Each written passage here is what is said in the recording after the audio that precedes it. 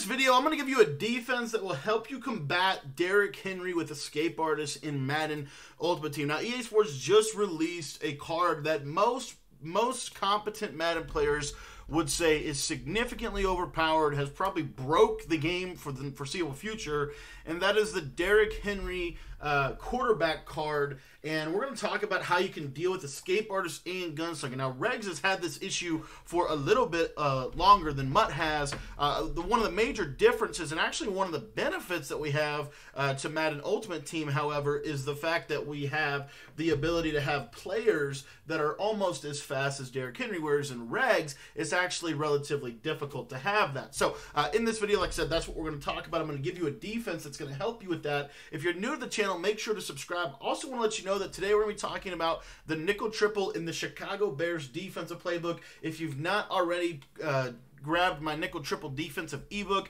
I want to encourage you to join my Patreon. By joining the Patreon, you're not only going to get access to this full defense, which I think this nickel triple right now, one of the better defenses in the game for a lot of reasons, but you're also going to get access to all 13 ebooks that I have already released over there and any ebooks that I will release in the foreseeable future.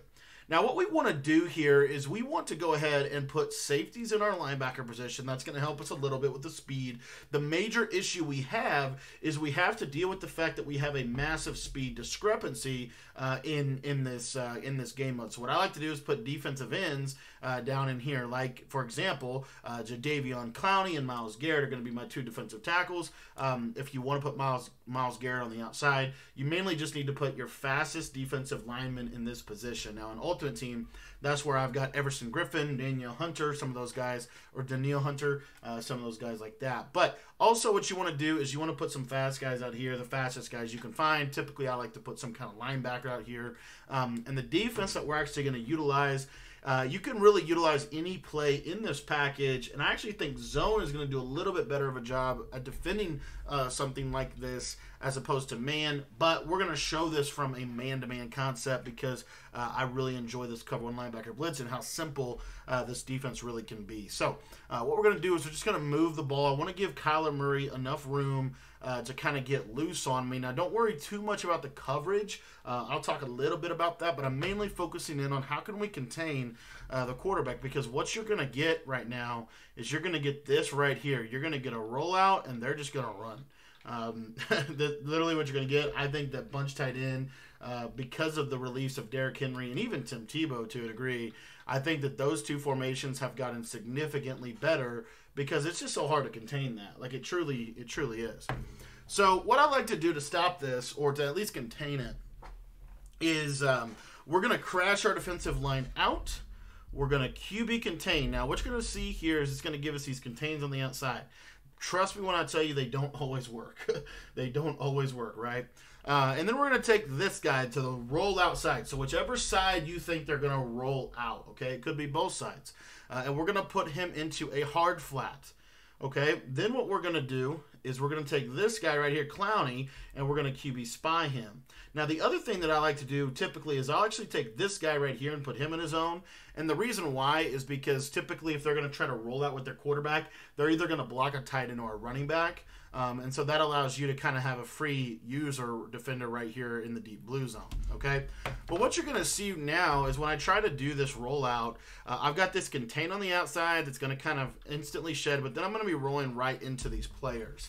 As you can see, the hard flat and the QB spy. Now, what you want to do on a defensive perspective in this example, at least this is what I would recommend, is to go ahead and basically, if you see that they are going to just simply like snap the ball and roll out, and again, this is a little bit more difficult to stop in Regs than it is right now in Mutt because there's a major speed discrepancy. You need to pass commit, and then what you want to do here is once you see that they're rolling out, you just want to click the right joystick in. So you're going to see here, it's going to be hard for me to show it, but I'm going to click the right joystick in, the spy is going to go. And what we're trying to essentially create, if you will, is essentially a way that we can contain off the edge. Now, there's a little bit more of an advanced defense that I wanted to share with you as well. If they are literally just spamming every time they're going to roll out and contain.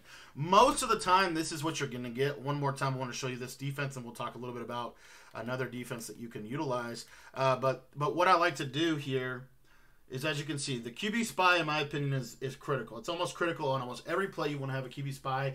Honestly, I don't even know if it's worth blitzing very much anymore because the escape artist, literally, let me just show you real quick. If I blitz, and again, this is just an example, but let's say I blitz here, okay? So I'm going to send a heavy blitz, okay? I'm blitzing eight people, okay? And I want you to watch what happens here. This is what's going to happen if you blitz. He's going to outrun that, and again, I messed up, but he's going to outrun that, and you're not going to be able to get it. You've probably seen, at this point, with just how good this stuff is, you've probably by now seen people do stuff like this, where they go here, and they come all the way back around, and, I mean, it's just brutal to defend this, okay? It really is, especially if someone knows what they're doing. This offense and that simple rollout is so good right now. So, what I like to recommend is, again, I think a QB spy is really critical right now. I really do. I think you have to have a QB spy of some sort on every single play, and ideally you want to have somebody that can actually keep up with the quarterback, which right now in MUT, you need to get some of those cards that are really fast and put them at your defensive line because they've got to be able to keep up. That's the bottom line. That's just where the state of the game is right now until they patch it or at least make at least give us, not have a quarterback that can have the best rollout animation and the best throwing animation and the best abilities for all of those things. So anyways, but last thing here, you're going to also see this. So they're going to step and then they're going to go. By then, you can see how, I mean, it does decent, okay? It's not perfect, but it's decent, okay? So if you're just getting constant rollout, another thing that you can do, especially if you pretty much know they're gonna block this tight end right here. One of my favorite things to do out of bunch tight ends. So what we're gonna do here is we're gonna show blitz.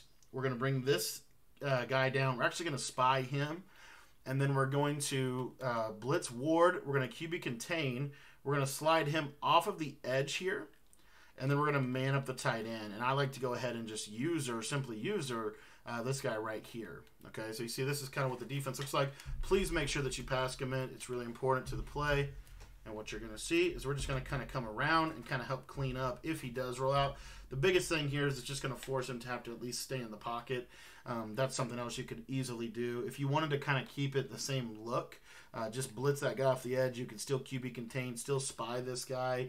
What you might do is go ahead and spy the, probably what I would do is go kind of something like this here. And then, because we still want to have a man assignment on that guy right there. If we don't, they could easily just check release him.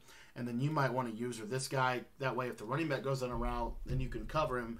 But most running backs are going to, the routes they're going to put them on are ins and outs. So if you have two hard flats, you're going to be fine. But now what you're going to see here is a little harder to roll out. And, I mean, you're going right into a spy. So, again, right now, just with the state of the game, it's really hard to stop this offense right now. And, I have a bunch of tight end ebook. If you want to go learn that, that's at the Patreon. This defense, to me, again, the idea is basically, and you can do this at a two-man under too if you wanted to, but basically the idea is to take this guy, blitz him off the edge, and if you actually move him in, I think it significantly helps you. So you're going to get something like this. You might even do kind of a concept like that, if you will. And then what you should see here is if they try to roll out, now you're containing, right? That's more common. So, that's what I got for you.